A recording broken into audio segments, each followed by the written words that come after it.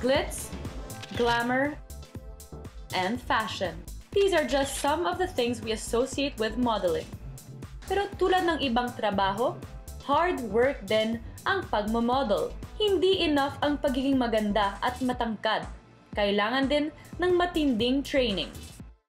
At yan ang ipapa-experience namin kay Jacqueline, na gusto sumabak sa mundo ng modeling. I think it's because of my height and probably my appearance also. A lot of people say that I have the potential.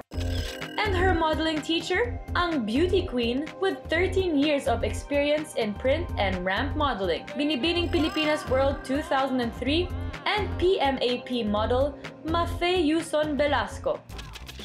Pero Jacqueline, hindi ganda lang ang labanan sa catwalk. Importante ang good posture. Start like this and just walk. Nafe-feel mo na yung chest mo naturally up straight.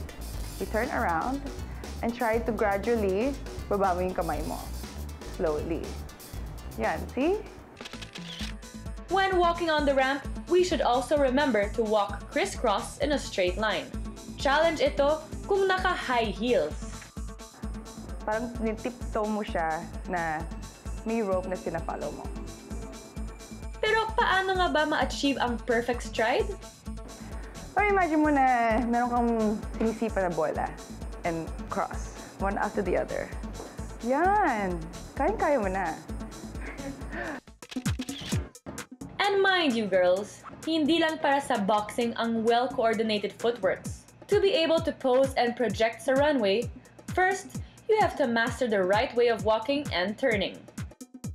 Fast, slow, slow, slow. You can go ganyan, or pag posing mo, pwede ka nang gumanon.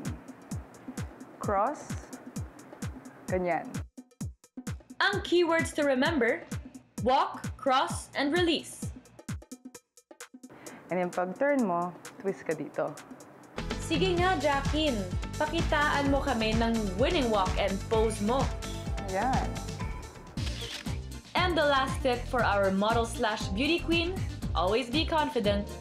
Sana maisip mo rin lahat ng tinuro ko sa'yo.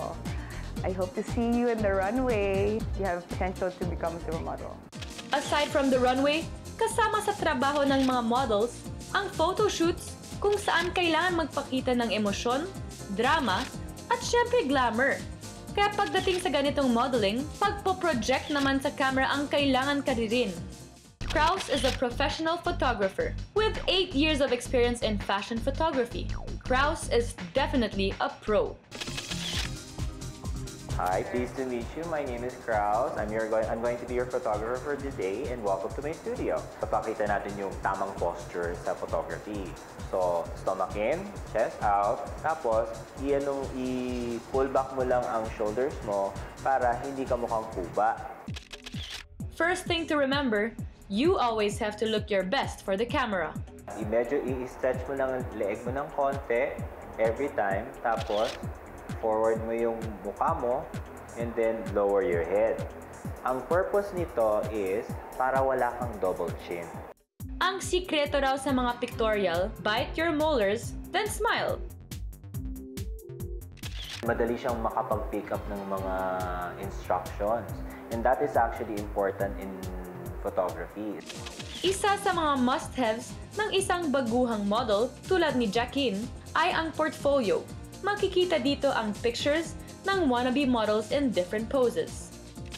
Kasama na rito ang headshots, which should be taken in 3 different angles: frontal, facing left, and facing right. Na-boost din yung self-esteem ko and yung confidence ko. Dahil dun nga sa tips and yung paano mag-model ng tama. After her sessions, it's time we bring Jacqueline to the real world. Today, we're in a fashion spread shoot together with some members of the Cosmo 8 Sexiest Models. Yup, you heard it right, mga professional ramp, commercial and print models ang makakasama ni Jacqueline tonight. Slightly nervous kasi hindi talaga ako magaling mag-pose. Pero bago sumabak sa sa real-life pictorial, may tips kaya ang mga pro kay Jaquin? I think yung pinaka-importante is yung Personality. yes, and being Yeah. nice to the people you work with so they'd want to book you. Kasi kahit gaano ka man katangkad, kahit gaano ka naman kaganda, kung hindi naman maayos yung pakikitungo mo sa ibang tao, hindi ka naman makukuha eh. Ang kanilang first fashion spread, vintage ang tema. Pagdating sa pagpo-posing, isa-isang nagpakitang gilas ang Cosmo models natin. Now it's Jaquin's turn. She has that kind of stance of regality na hinahanap sa isang print ad or magazine. Maganda siya, so just don't forget to emote, like, you know, squinting your eyes, or like, don't forget smiles, yes. Nung nakita ko, sabi, ay, pwede. Napaisip nga ako, pwede siya. I mean, I can see her few years from now or few months from now being in editorials or runways. At hindi pa dyan nagtatapos ang modeling lessons namin para kay Jaquin. Inimbita namin ang fashion designer na si Arnold Galang. Mabigyan kaya ng justice ni Jaquin ang mga damit niya?